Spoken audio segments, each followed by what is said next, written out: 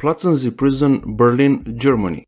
A year and a half ago, 9 prisoners escaped from Platzensee over a period of just 6 days. On December 28, 2017, 4 of them broke out by smashing through a support beam in a ventilation gap and then by crawling under the fence. The next day, a 5th prisoner who was on day release didn't return to prison as he was supposed to. On the 1st of January, the prison staff discovered that 2 more inmates broke out through a cell window. The last 2 escaped on the 2nd of January 2018, but the authorities never made it clear if they forced their way out or simply took off on day release.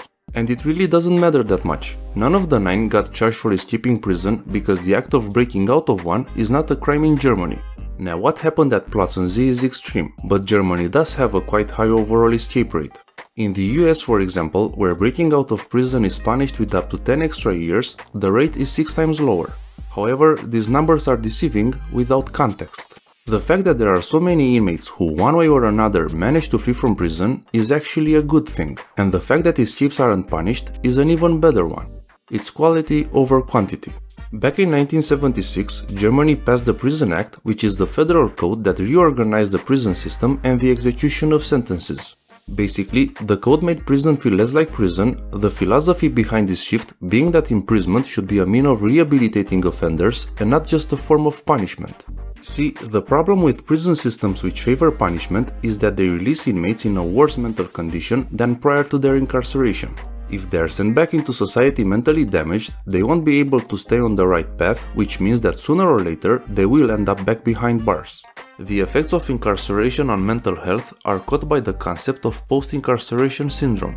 PICS is not a condition itself. It's a casing of symptoms of 4 mental disorders caused by the fact that inmates have to cope to the harsh environment of prison.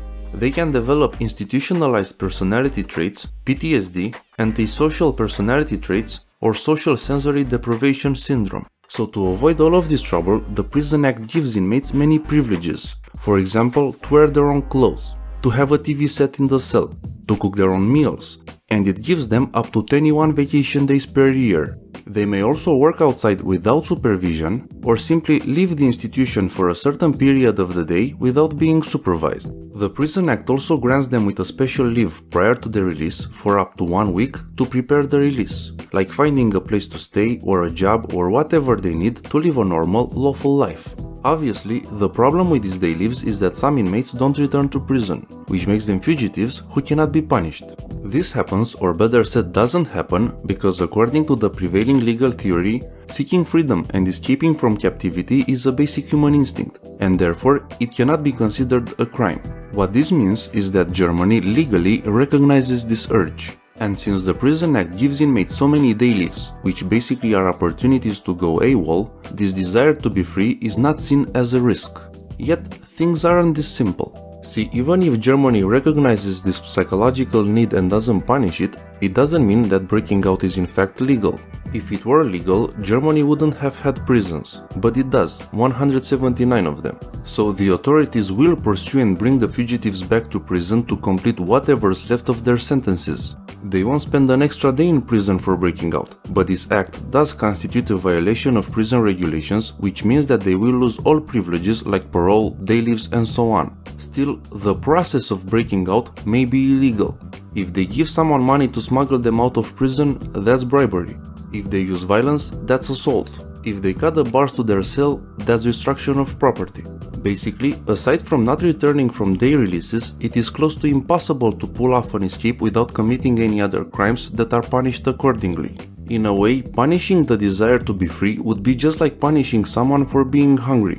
It's not a crime to eat, but stealing food is. So this is why breaking out itself is not made illegal.